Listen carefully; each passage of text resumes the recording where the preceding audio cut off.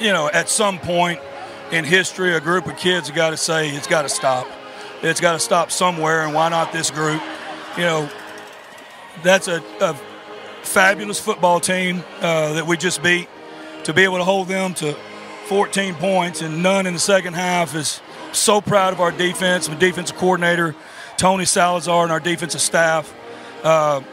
Just an unbelievable job. And then, my little quarterback, after a very, very rough start, he just basically gutted and made a lot of plays with his feet in the second half. And this football team, it wasn't always pretty, this one, but they never are when you got to get one. And at some point, a group of kids just gets tired of it.